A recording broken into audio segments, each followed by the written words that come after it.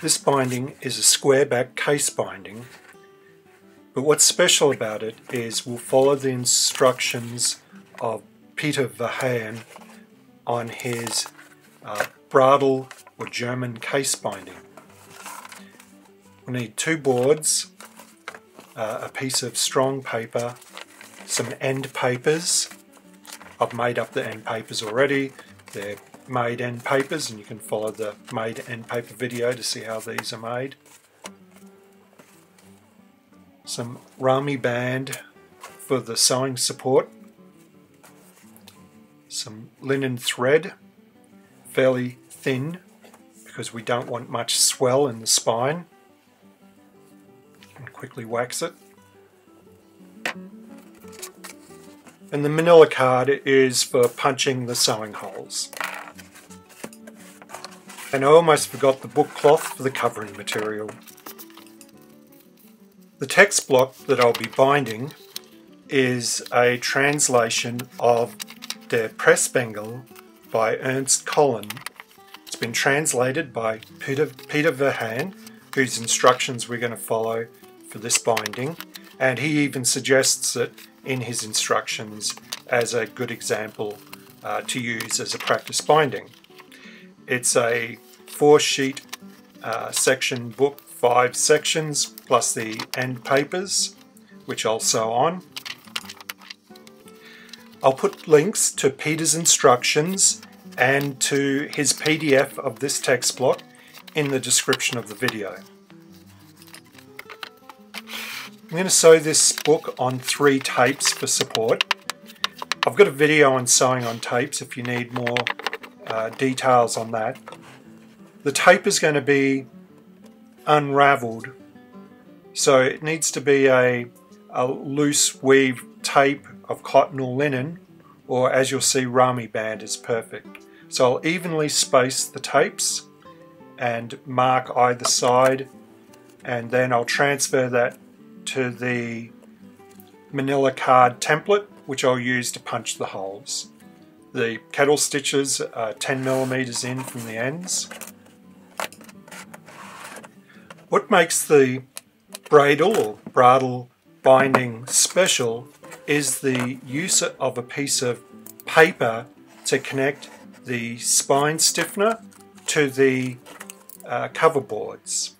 You'll see this later after we've sewn the text block. I especially like this approach as it gives you a lot of control over the gap between the spine stiffener and the boards, which is essential for the book opening nicely for a square back binding.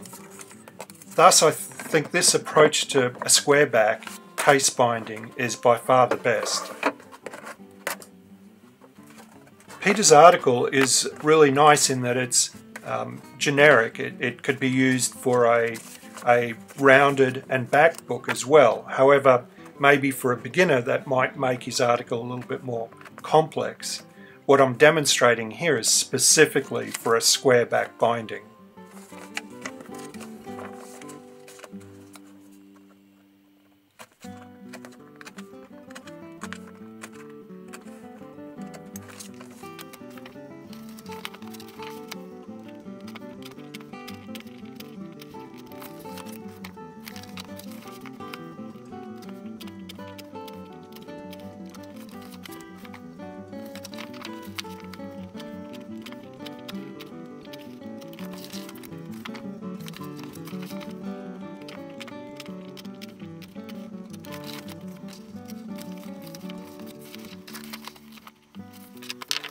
I'm going to transfer the markings on the template to the other side. This is important for the rear end paper so that I'm punching the holes with the made paper vertical so that I don't have any chance of punching through the decorated paper.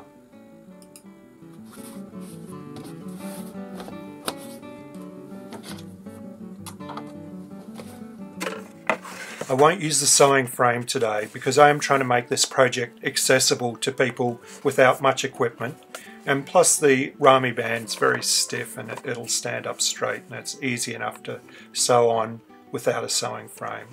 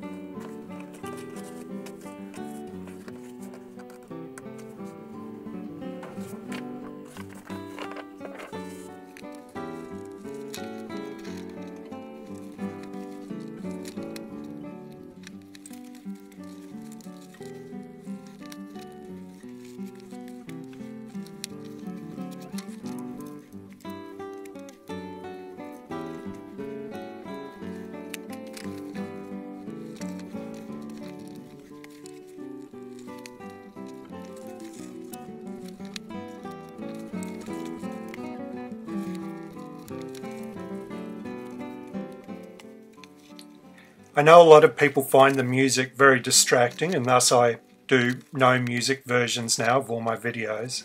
However, I always bind with music on whenever possible. I particularly love the Goldberg variations, and I really like John's classical guitar version. So if you're listening to the music, I hope you're enjoying it.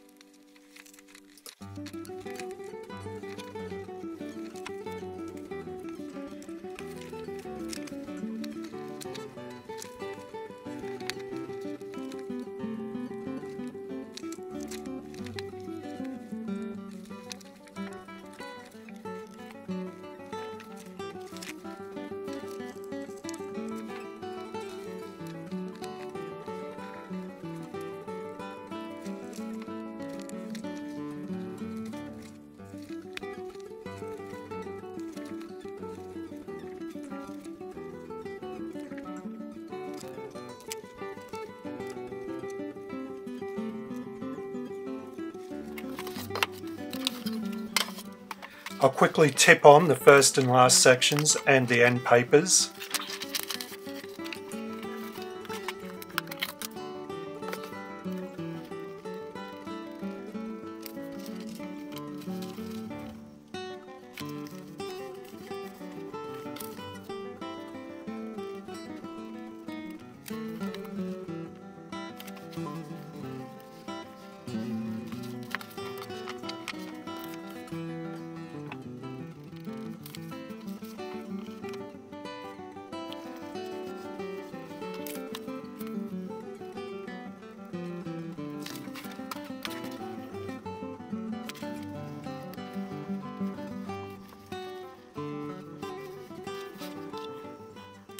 Trim up the tapes to a bit over 1 inch long.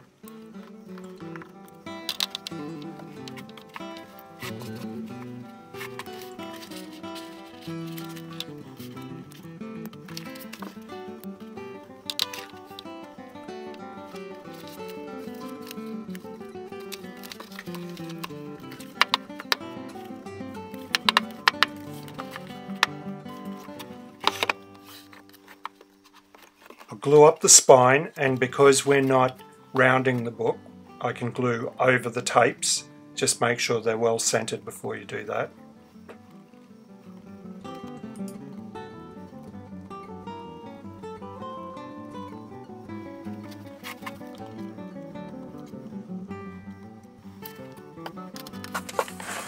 Peter suggests using scrap marbled paper or paste paper to make end bands, so I'll quickly do that. I'll just use a piece of hemp cord as the core.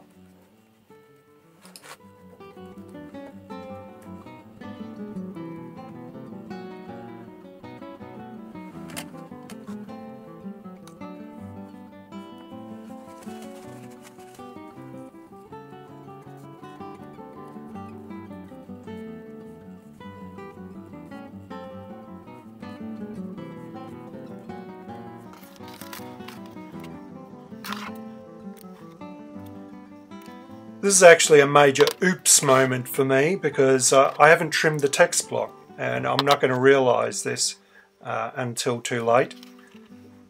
So I'm going to put the headbands on, and then I'm going to line the spine with a piece of the same paper that I'll use to join the boards together. So it's a fairly strong paper. It's not particularly heavy.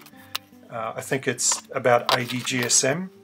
It's a paper called Permalife, which has a 25% cotton content.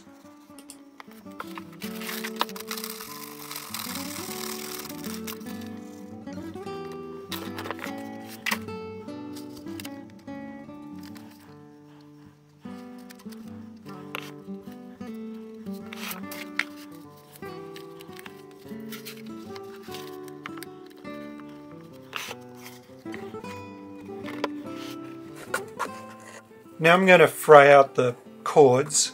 I'm just going to show how strong this Rami band is. No matter how hard I try, I can't tear it, but if I put it in water, it quickly becomes soft and can be frayed out.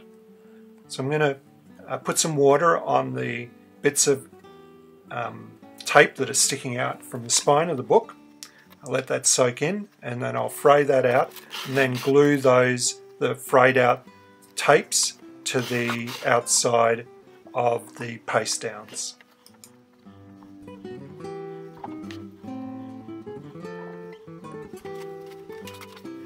going to use paste to glue these down, which means I'm going to let it dry overnight. I'll put blotters around it and put a bit of light weight on it and then just leave it overnight.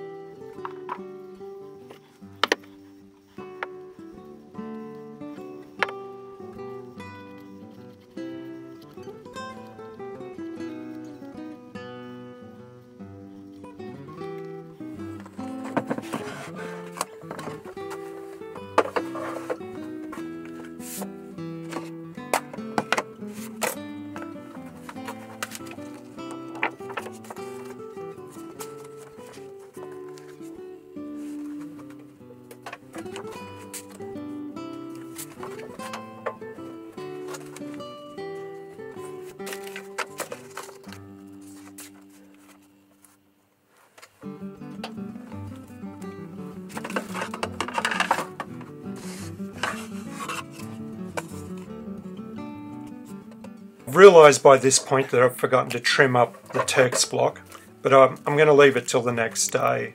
The next day I peeled off the end bands, trimmed it in the guillotine, and then cut new end bands and glued those on. Now the thickness of the text block is 6mm and the boards are 2mm. Now the width of the spine stiffener, I'm going to use the width of the text block plus 1.5 times the board thicknesses, which comes to 9mm. So here I'm cutting the 9mm spine stiffener, and then I'm going to cut a piece of paper to connect everything up, and it's going to be the width of the spine stiffener plus 60mm. Now 69mm is a bit of a pain in the neck to deal with, so I'm just going to round that up to 70mm. I'm going to cut a piece of this paper 70mm wide. The grain direction runs head to tail, of course, and then I'm going to draw a line down the center of this piece of paper. I'll use this line later to position the spine stiffener. Now the height of the boards, I want the boards to extend just past the end bands, so I'll just measure that to determine the height of the boards, 214 millimeters. So I'll start by straightening an edge on each of the boards, squaring up a corner, and then cutting them to length, 214 millimeters.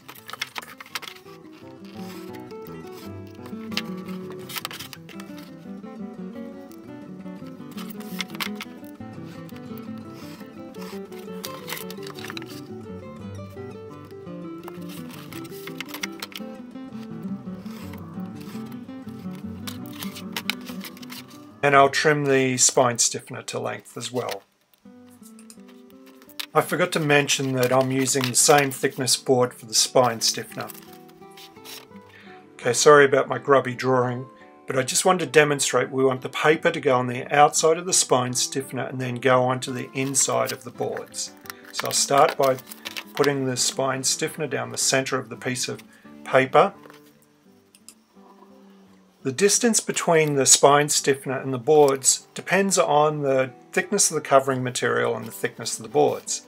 I'm using a fairly heavy buckram, so I'm going to go on the larger side. It's usually 5 to 7 millimeters, so I'll go 7 millimeters. I'll mark that distance. I'll just use the bone folder to make it clear where the edge of the spine stiffener is, and then I'll mark out 7 millimeters either side of that, and I'll draw a line as well just so that I can position the boards easily.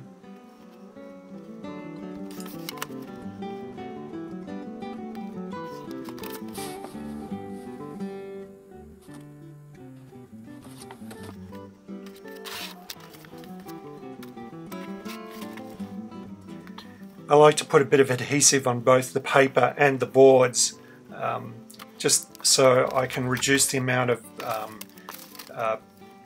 material that's got adhesive on it that's not covered. I'll use my ruler to line everything up along the bottom edge.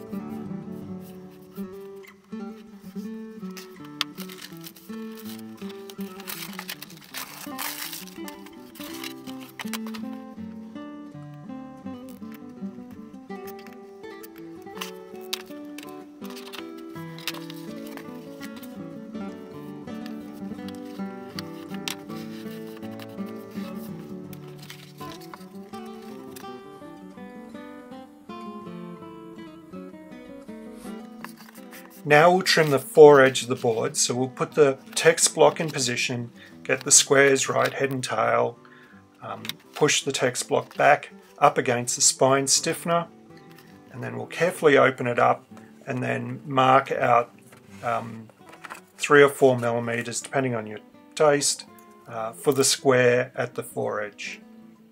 Then we'll flip the book over and do it for the other board, then remove the text block and trim the boards.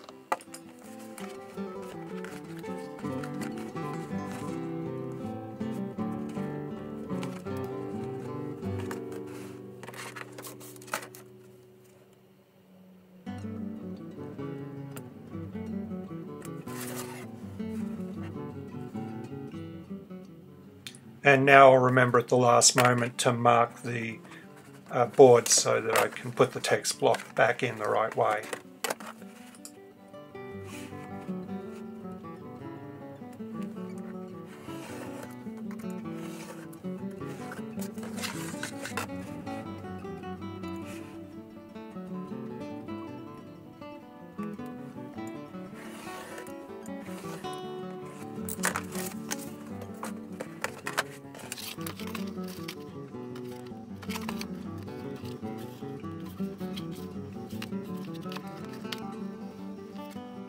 Now it's time to cover the case, so I'll just cut a piece of book cloth to roughly what I want.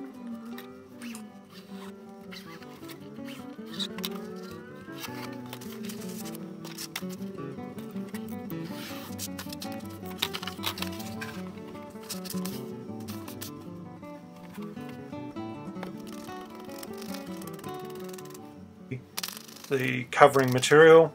It's winter here at the moment and it's very dry, and this adhesive, the PVA, is drying out really quick. I really should have used a mix, but oh well.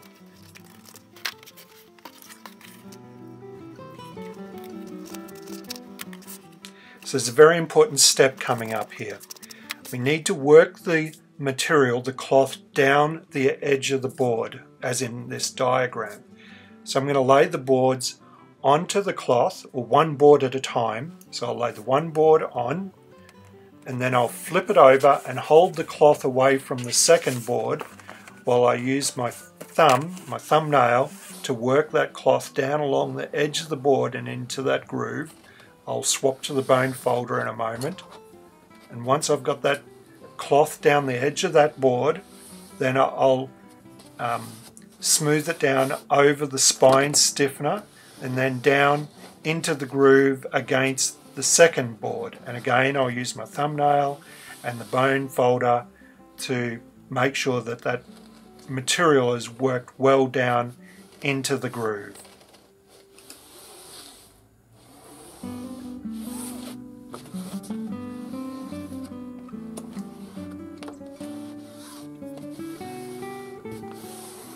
Once I've done that, I can then lay the remainder of the cloth down onto the second board.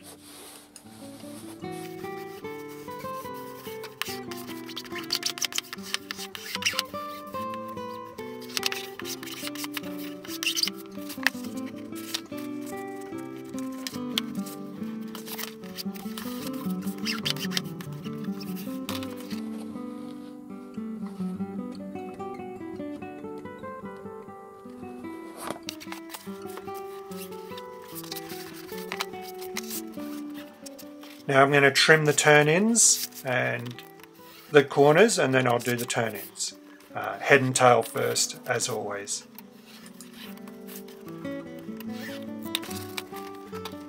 If you're unsure as to what I'm doing with these corners, I have a video just on cloth corners.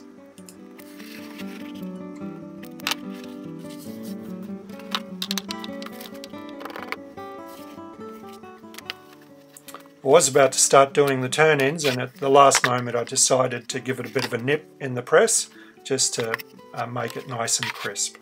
Not essential, but usually makes things look a bit nicer.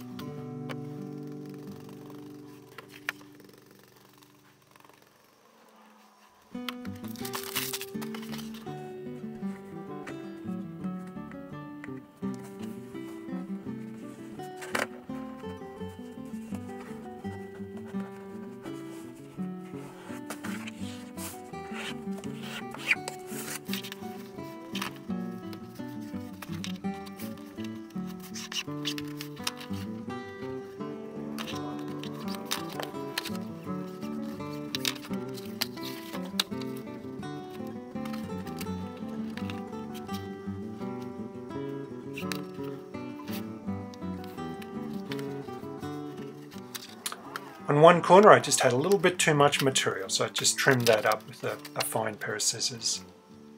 Now it's time to case in. So we got everything, all the squares adjusted nicely. Now Now once you're happy the text block is in position, carefully, without moving the text block, paste out the paste down. I will swap to mix for this.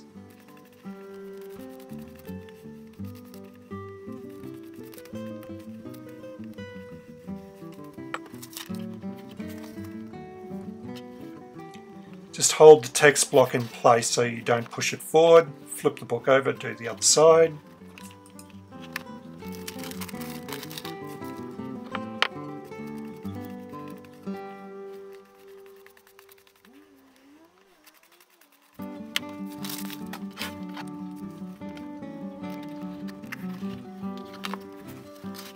If you do want to open the book up and just check that there's no wrinkles in the paste down, put it on a board and open it like I'm demonstrating, and then use a piece of rubbing down paper so that you don't rip the paste downs, and then just crisp up the shoulders with your bone folder.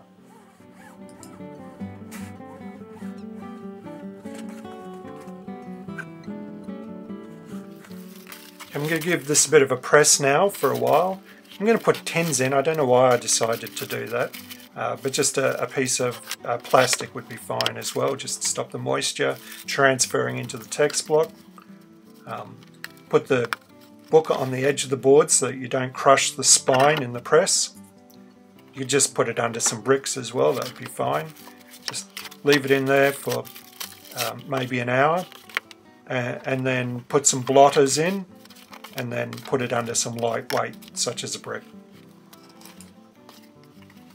I like to leave books for a few hours at least, maybe even overnight like that. Some people just leave them maybe an hour, and then open it up, support the text block with some scraps of board, and let it dry open.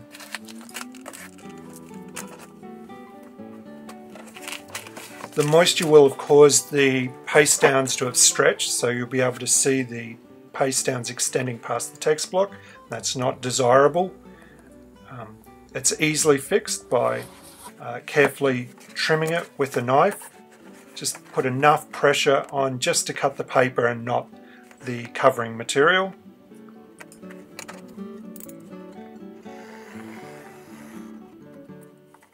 The excess normally peels off easily. If it's giving you trouble, just use a cotton wool bud to put a little bit of moisture on it, and then it'll come off it fairly easily. Worst case scenario, you use a scalpel or the end of your knife to scrape any recalcitrant pieces off. And finally, I'll put a paper label on the spine. I printed out a few different sizes to pick one that I liked. Also did a dark green and black. I think I'm going to go with the smaller font and the dark green.